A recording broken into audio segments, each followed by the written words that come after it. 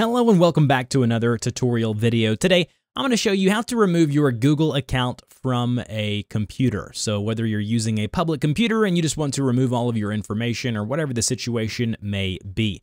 So open up a Chrome browser tab or whatever browser you are using and go to google.com. And then once you're here in the upper right-hand corner, you're going to see the normal Gmail images and then the box here that shows you all of the different Google apps. Just go ahead and click on your little profile image there in the upper right-hand corner. It'll show you all of your Google accounts that are currently logged in. Go ahead and go to sign out of all accounts, and yours may just say sign out. So just sign out of all current accounts there.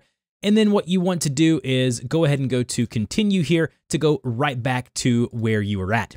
Now, once you're back to the Google homepage here, you then want to go and just click on the Gmail option here in the upper right-hand corner, and you're obviously going to have to log in again if you want to log in again to access anything. But what you will now see is you will see something that says remove an account, and then it's going to have a profile image there with a minus symbol next to it. If we go to remove an account, once we do that, it will now present us with minus symbols with red circles around them right next to all of the associated Google accounts on this specific computer.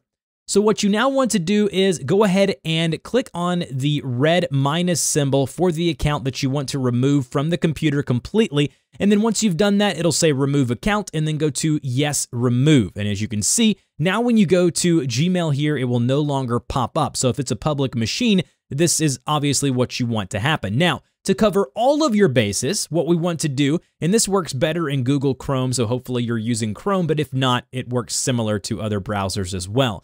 Find the settings, so go here to the three vertical dots in the upper right-hand corner on Chrome, and then it should be somewhere edit settings on other browsers as well, and then go down to where you see settings. Underneath settings, you'll see something that says privacy and security. Go to privacy and security. Underneath that, you'll see something that says clear browsing data. So if you go to clear browsing data here, you'll see that you have a couple of options. You can clear your browsing history, the cookies and the different cached images and things like that as you've been surfing the web. I recommend just, if it's a public machine or public computer, erase and remove all of this. So go now and go to clear data, and then you would just go ahead and click the blue button here that says clear data, and then you can clear it from basically the last hour, 24 hours, 7 month, or all time. I just selected all time for the simplicity of this video.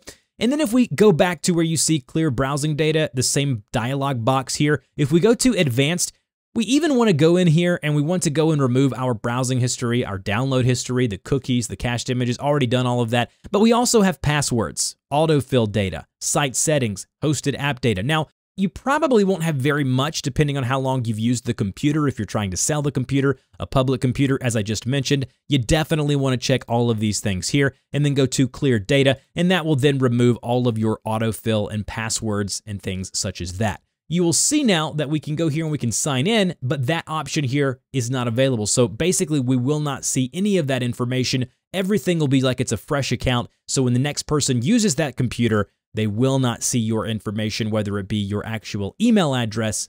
For me, I have it here because I have an autofill password reminder app, but for you, it will show blank here, and you will not have any of your information or data shared from that computer. If you have any questions about this process, please put those in the comment section down below. Really would appreciate that. Don't forget to like, share, and subscribe if this video helped you out, and I will see you guys in the next video.